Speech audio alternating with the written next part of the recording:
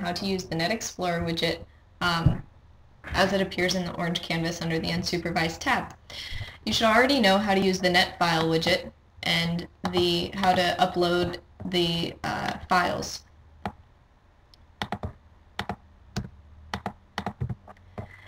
Here I have uploaded the leukemia by gene sets data file and its associated metadata.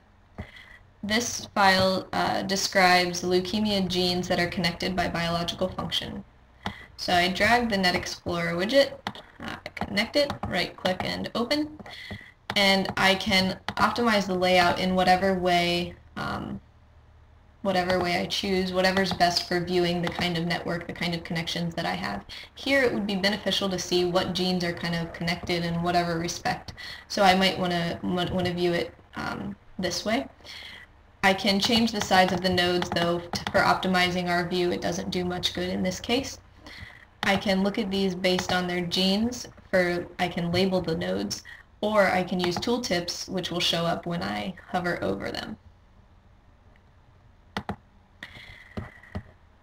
If I look here and I go, okay, well this looks like a cluster of genes.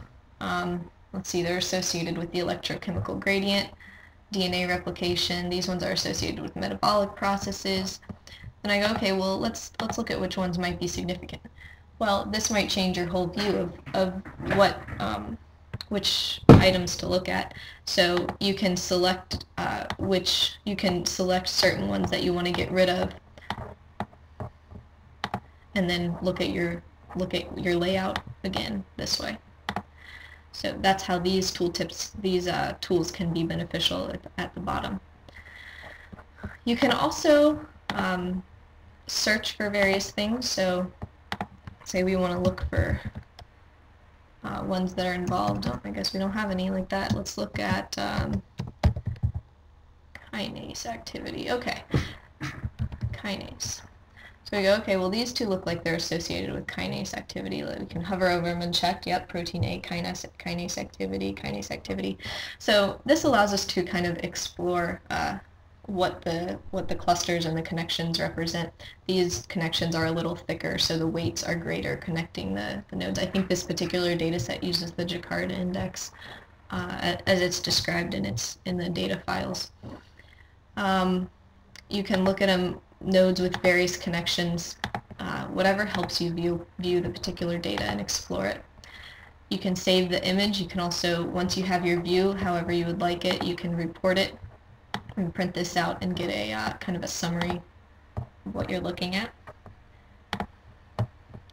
Now, I said that the metadata is important, but I'm going to explain why, because when you use a file, when you upload a .NET file that's not part of the files that are uploaded with Orange. For example, here I uploaded a file that uses the pejec.net format, but it doesn't have any metadata associated with it. So that's something that I'm going to have to create, and I explain the file format that's needed to create that in the net file tutorial. But here, you can still optimize your layout in whatever way you want, but you have no data associated with any of these nodes, so it doesn't do much for you extracting information other than, viewing that you might have clusters in various areas. The last data set that we'll look at is one that's the DICTY publication data. Is that right? Yes, DICTY publication. And I'll show you this because this is with no optimization.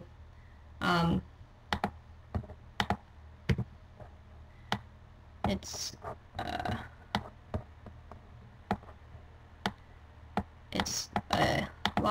a lot of nodes, but optimizing them in various ways allow you to view them more effectively, especially when you select various portions of what you want to view, and you can view clusters.